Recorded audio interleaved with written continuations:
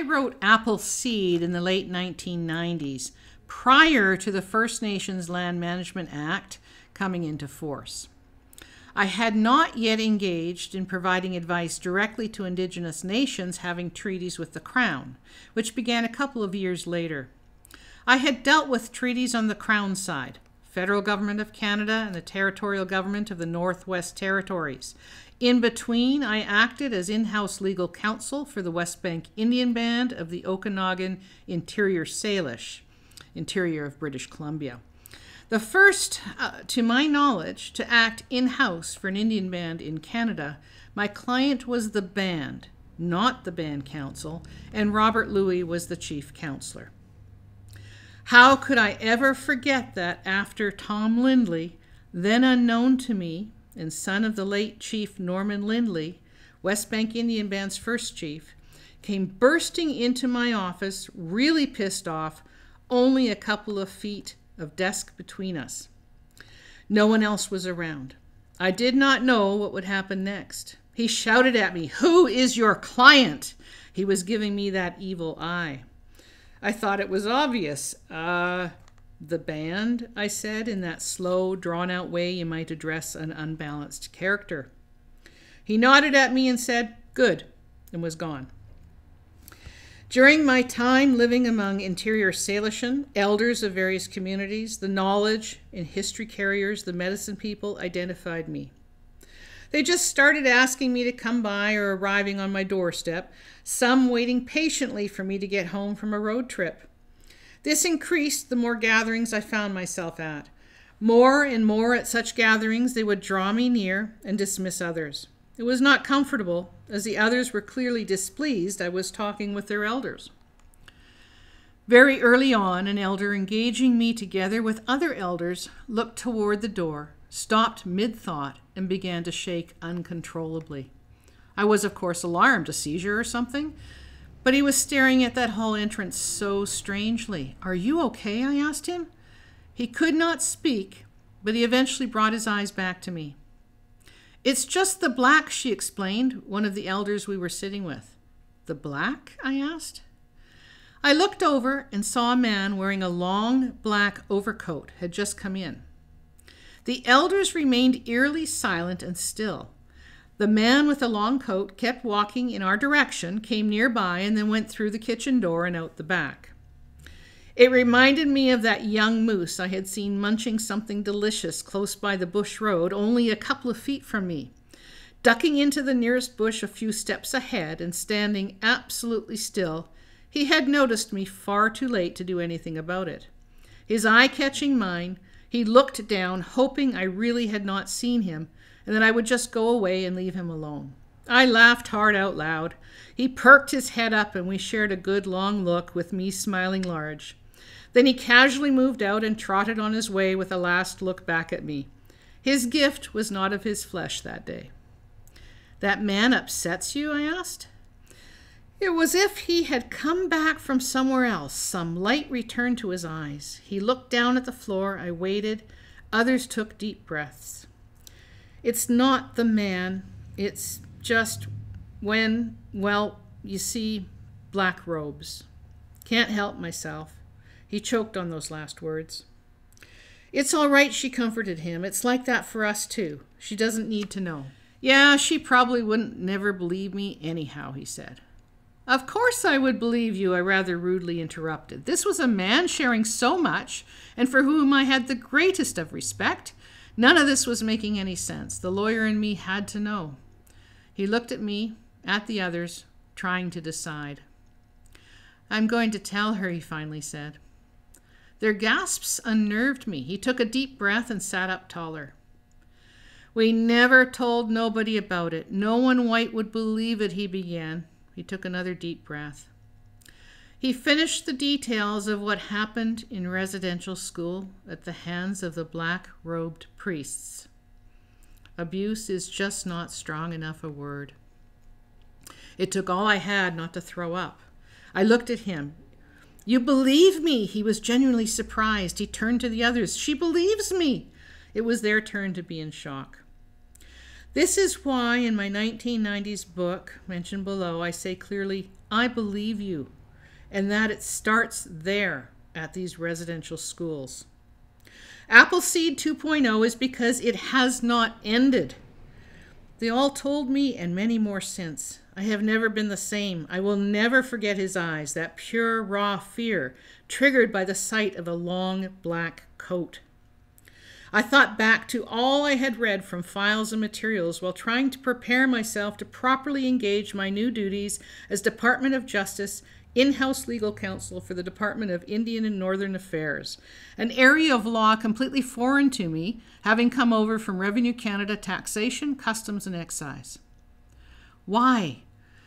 What was so important that such things would be done to children? There were still pieces missing from that puzzle. I set out to find them. Often they were shown to me. An irrational sense to walk down a certain aisle in a certain law library, pull out a certain law report and open it to a certain page, and then being astonished because there would have been no way for me to have found that case or reference in the normal course of legal research. Then questioning, why had the references to those sources been culled from the standard legal research tools? The plot thickened.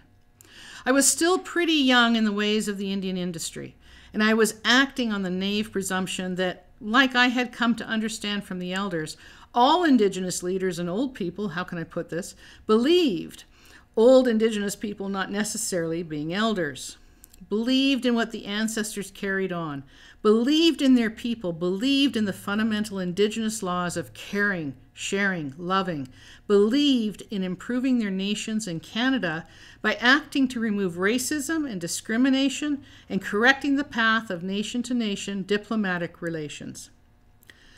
Many cannot see that the path has been laid for them by the hunters, content to enjoy the few tasty morsels set out for them. Later, Her Majesty's government, with a huge weak spot in the paper trail, got that plugged when handed the opportunity by the residential school class action litigation. Since that was an adversarial process, there was no duty owed by Crown lawyers to anyone or anything other than the instructions they received for government interests. Everyone else seemed to focus on money. Who focused on the children, the nations, the broken laws, the betrayal, the killing of the Indian and the man? A great general has said that the only good Indian is a dead one, and that high sanction of his destruction has been an enormous factor in promoting Indian massacres. In a sense, I agree with the sentiment, but only in this, that all the Indian there is in the race should be dead. Kill the Indian in him and save the man.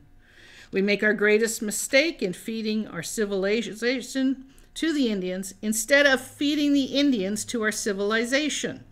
America has different customs and civilizations from Germany.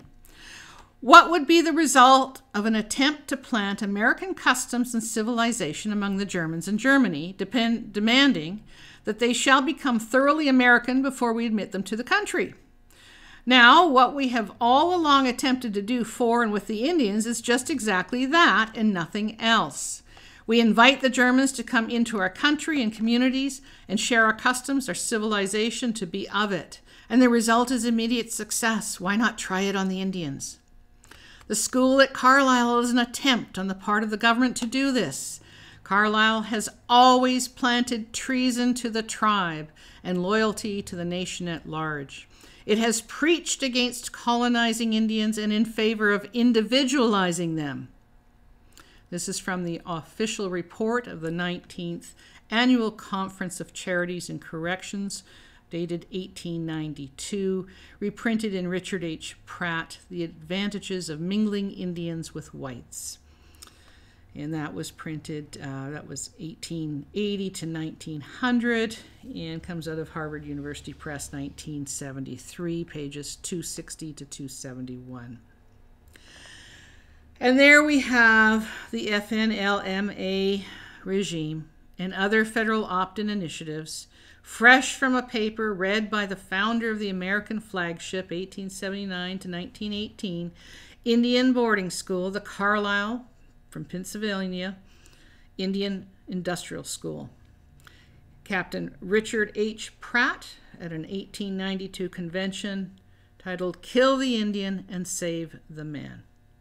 And quite frankly, there we have Canadian law schools too. At these Salish gatherings and meetings, torn between the threatening looks of others and respecting this was not my place, and the insistence of the elders, I would sit with them. People had been talking about some unusual things, none of it making much sense to me at the time. Like coming into my office, and as we were discussing something outside my window, they saw different animals come out one by one to stand beside each other in a line, as if to listen to our conversation. And an Indigenous person said, that person then leaving very wide-eyed, seeming a bit spooked, saying, "Those animals are never together like that. They never do that. This is very important." A big city gal, I did not know anything about the animals of the area. Why some of those animals were not scared of the others did seem strange, but it was just so cool to see them all. As for all those looks at me, well, I was new. Maybe I was just not what some expected, not being an older white male. Later, I was asked to come to an area central to the interior Salishan, a place I had not been before, with very vague instructions. Not even having an actual place to then follow someone to the meeting or even a set time, I got there when I got there that day. There has always been this thing called Switlo time my friends had teased me about for a long time. I am driving around feeling apprehensive and just about to head back home thinking this is crazy, when sure enough I bump into who I needed to. At least I assumed as much because he seemed to expect me. Off we go on a rather roundabout drive. Eventually, and I'm wondering why the few blocks required the yellow brick road treatment and why the rush to get inside, I entered into a large hall. It is filled with elders sitting in a large circle, most of whom I had not seen before. Very old elders. I became excited. I'd be able to listen to what they would be sharing. I made for an empty chair along against the wall. Admonished, I was moved to within the circle, close to the doorway. Some elders were made to shift to make room. Their helpers were visibly annoyed at this. More looks. It began in their language, as was usual, but then it stopped, and one gestured toward me, and all heads turned my way. Then the beckoning wave with the unspoken, "Come up, come up." I point at myself in query. It is confirmed I am to go up there. I am standing in front of them all. Now, I'm never shy before an audience, but this was a circle of, did I say it, really old elders. There had always been elders at gatherings and meetings I had been to, but this was the first all-elder circle I had seen. No politicians. I'm standing there, having no idea why. It becomes all too much for one young helper. She screams out in protection of her elders, "Get her out of here! What is she doing here? We can't have this white woman here, not with these elders." Heavy emphasis on this white. So I start on my way happily, if I can still find a seat along the wall, like I first thought appropriate. I did not want to leave, though. I had been invited, and I wanted to listen. What happened next? Well, all hell broke loose. It startled me. Who knew such old elders could be so fierce? The man who had led me to the hall was beside me. He held my arm, stopping me from leaving. The young woman who spoke with the center of the fury, and she grew very red and hung her head. She was forced to apologize to me, then she was sent away. Her elder then spoke with the others, seeming to be apologizing to them. Then after their murmurs and nods in English, that elder requested my forgiveness. I was so confused. What was the wrongdoing that required apology? I just nodded back. Then who appeared to be the most elder, the boss elder, the one who first opened up on that young helper, she explained to me in English that they had invited me there, that they were most embarrassed by this young one's behavior towards me, that it was unacceptable. I just looked around. Realizing they were waiting on me, I said, "It's okay." They seemed relieved, and I started to make my way back from the circle. Please let me find that chair, I thought. Let me shrink into the proverbial wallpaper. No, saying something I did not understand to the man beside me, he asked me to remain, to sit down, and he pulled out the chair there for me. It was the lone chair at that table. "We have come here," the elder began, "because we have told you what we know. Many of us here do not come out, so they don't know who we are, who our medicine people are. They do not know we are still here. We have all come here today because it is time for you to tell us what you know. Please tell us. We need to hear from you. We need to know." I stood there looking around, not knowing who would even understand me speaking in English. All the young helpers who had been fetching coffee and making their elders comfortable looked more confused than me. My eyes then caught those of the elder, and she nodded, so I sat down. So began my sharing. It was a very long day. I offered to stop many times, but they kept wanting more. This telling me what they carried had been an intense course of study in law for me, Indigenous law, made even more intimate by their also sharing their stories so tragic and horrendous they had not shared with anyone before. The learning included new ways of knowing. I was to carry things for a time and to add to the knowledge what happened, was happening, and would be happening, and why. I felt bad many an evening when a son or other relation was made to wait for hours in the car because something was for me to hear and not them, only then to have to drive the distance back to their elder's home. At night, especially after our talks, it was as if hundreds more came calling to do their data dump. I remember crying out one sleep time, "Slow down! I am not a computer, I'm only human. My head hurts already." And they did, with an apology. But that was disrespectful of me, to interrupt like that, to complain, I later understood. I was accorded great patience, for which I am most grateful. My West Bank gig ended in 1994. I wrote Trick or Treaty in 1996, formal title, BC Treaty Process, Trick or Treaty, giving effect to the spirit and intent of treaties, abandoning treaty rights. And I wrote my book, Gustafson Lake Under Siege, and it was published in early 1997. I still cringe at the book's need for a final edit, but time was too tight. It needed to get out before the trial ended. The Gustafson Lake standoff ended after I agreed to represent those who were there for and still there after the last cycle of a Sundance, pledged and with a petition for help to White Buffalo Calf Woman. My clients had slipped through the armed containment, as they regularly did, they told me, to ask me in person in Kamloops, British Columbia. I was living on Beach Avenue in Peachland, British Columbia. Having to leave there later was very hard, as it is a gorgeous location on Okanagan Lake. My young son was absolutely heartbroken, but my missing of the home changed once I was asked, "Hey, didn't you ever wonder why no Indians live there?" It is their burial grounds. It was not unusual to just meet people at a reserve gas station, then follow to a meeting place. But I was surprised to be meeting people I'd been hearing about as being elsewhere, surrounded by weapons in the bush. The RCMP operation was the most expensive of its kind in Canadian history, estimated at $5.5 million, and involved 400 officers supported by the military in Operation Wallaby. Quote, "The military provided the Bison Armored Personnel Carriers, APCs, drivers for the APCs, and crew commanders. There were at least a total of 9 APCs used at Gustafson Lake. Minister of Defense, Mr. Douglas Young, states that the Army was not authorized to perform in a confrontational capacity. Evidence indicates that an armored personnel carrier was used in an operation to disable a red truck by exploding a device underneath it while it traveled along the road. The plan called for the APC to ram the red truck when the explosive device was set off. This has been captured on videotape and is referred to as the September 11 Red Truck Incident. I enclose a copy of the operational plan. The drivers and crew commanders of the APCs were equipped with C7 rifles and sidearms. Technical information enclosed. During the battle on September 11, 1995, RCMP semi-automatic M16s became jammed, and the RCMP borrowed Army-issue C7 automatic weapons to fire at the camp occupants. Evidence indicates that the RCMP fired thousands of rounds into the bush, and top-ranking RCMP personnel have not disagreed with the figure of 10,000 to 20,000 rounds. Army figures indicate that at least 2,800 rounds for M16s and C7s, they use the same ammunition, were charged to the RCMP.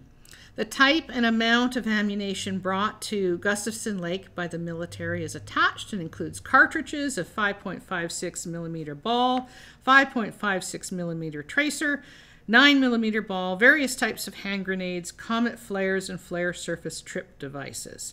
This is a February 4th, 1997 letter from Tibetan Defender's lawyer Manuel Azevedo to the Member of Parliament for Esquimalt, Juan de Fuca, Dr. Keith Martin. It has been estimated that actually 77,000 rounds were used. Hard to forget the sight of all those trees cut down by ammunition. Standing there, I realized the level was at my nose. They had been crouched down below as it exploded all around them. A scene from Predator, 1987, when they unloaded on the tropical trees, came to mind, only this was no movie set. After our meeting, they slipped back into camp and formally came out the next day, September 17, 1995. When I asked how they did it, going back and forth through all that, including avoiding the low-flying helicopters, I came to better understand what it means to know and be of the land. It is the stuff that scared newcomers that led to all that heathen nonsense. It was quite the ultimatum I was given. If I would not act, they were going in for the long haul, they said. So despite my son and I having been almost killed but pretty banged up hard as passengers in an intentional single-car accident and still recovering, I agreed to act. Though damaged, my son and I had survived and other lives were now at stake. The green light order had been given. I would later read in Discoveries, and injuries had already occurred.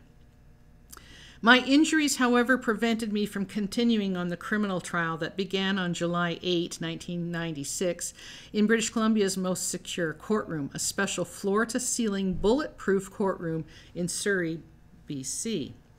The trial proper being 10 months, but with sentencing lasting to more than 13 months, this was at the time the longest and most complex criminal trial in Canadian history. One young Indigenous man on trial accused me of having been bought off when I stepped down. He came to understand once my book was published. He felt really bad about his accusations and how he had spoken to me, especially in front of the others, which he had ended by turning his back to me. I actually had earlier been offered a master's degree and/or academic position or anything else I might have wanted to stand down and curtail my involvement to not act as trial lawyer. Quote, just write a paper or something. We will pay you well to do some research. We will give you your master's degree for it. Research on what? I asked, curious how far this would go. It doesn't matter, whatever you want. Saying if I refused, they would not approve my fees and expenses to represent the defendants through legal aid. I had refused to act on that combination offer threat and disclosed it to my clients and continued to act, even though I would not be paid. But I worked to get a team of lawyers in place. They would not be able to refuse to pay every regular criminal defense lawyer, nor would they find those lawyers to be of such a threat to warrant the risk of dealing with them as the province did me. But when the pain just proved too much for me, that exchange did give me the idea. I could contribute by getting on the record that which I knew would not be allowed on the record in the courts. I had already had extensive direct experience with the lengths to which the Canadian political, economic, and legal systems would go to stop my efforts for Indigenous nations. I share that another time. So I wrote the book. That was not the last time I was contacted and stepped in to prevent escalations and violence, and the prospect of breach of the peace by Crown breach of treaty or through provocation by Crown agents of Indigenous people. My contributions, for the most part, have remained very private to the general public and pro bono without payment. Indeed, at my expense, the cost to me and mine has been steep. I am a peacekeeper, a helper of nations, warning, reminding, explaining, sharing. I'm also called Sheds the Light and have other names in different languages. Some just call me names. It seems my contributions may have interrupted their personal plans. I am likened to or talked about in relation to, inter alia, among other things, a mother grizzly bear, a north wind, a certain buffalo calf, a tick. I had to ask. When she grabs onto an issue, there is just no shaking her. She digs in deeper when you try to get her off. Some kind of white medicine woman, that blonde in my dreams. That one being a personal favorite because of the elder and his family who told me. Everything is going to be okay now. She came. I told you she would come. I can die any time now, a happy man, the elder told his wife, who then told me after I left their house. His whole family and the other guests had come streaming out of the home to stop me as I was backing out the driveway. His wife had been so upset by her husband's dreaming about having an affair with some blonde, so she thought. For decades he kept repeating someday a beautiful blonde woman would be with him in his home. Not the crazy old fool his wife used to respond with, she said. So, you're the white angel they talk about, a Department of Justice lawyer leaned in, sized me up, and not impressed, sarcastically shared. Was news to me. I'd never heard that kind of talk. His eyes bugged out as he went flying back in his chair, and it tipped over when I refused the offers. I had already made my commitment in a longhouse, among nations, the ancestors of 4 directions. Ask around then if that helps you consider what I now share. And if you do, you just don't know what to think, have me come round and you can eyeball me. I may even have something personal for you.